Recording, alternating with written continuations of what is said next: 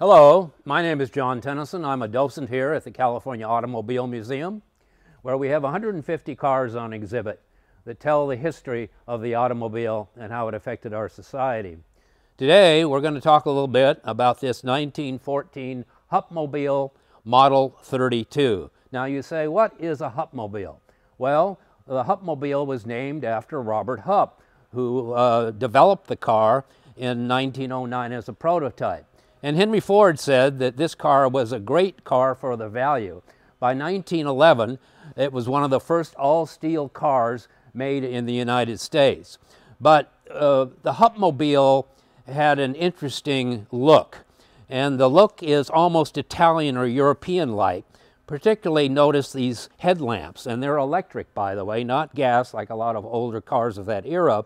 They stood up high, somewhat above the radiator and the hood, unlike most headlamps on cars of that era that were further down. So you could recognize a Hupmobile from a distance, whereas most other cars sort of look boxy and alike.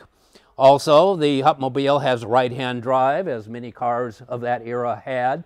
By the end of the teens or end of World War I, most cars had moved the steering column in the United States to the left-hand side.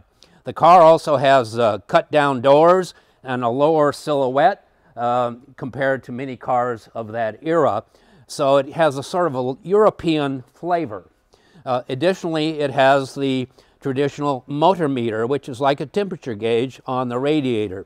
It's like an old-fashioned thermometer that your mother put under your tongue if you had the flu, with mercury in a tube that would shoot up in a red fashion, so it would indicate whether you had a temperature, and of course in the case of an automobile whether it's going to boil over.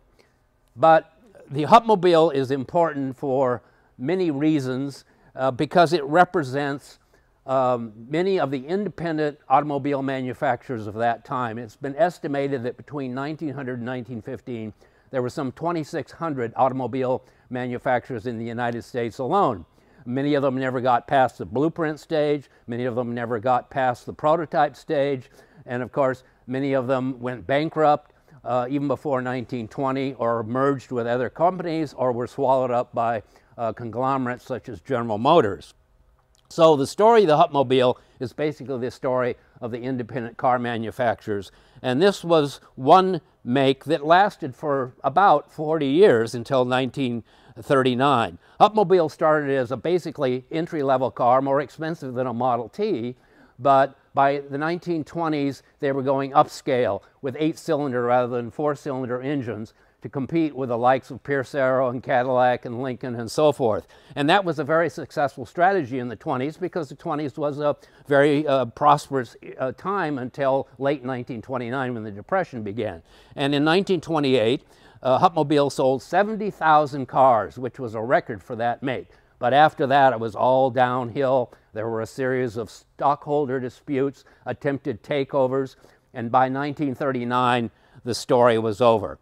So when you come into the Automobile Museum, we'll tell you the backstories of all these cars and how it affected the industry and society. Thank you for watching.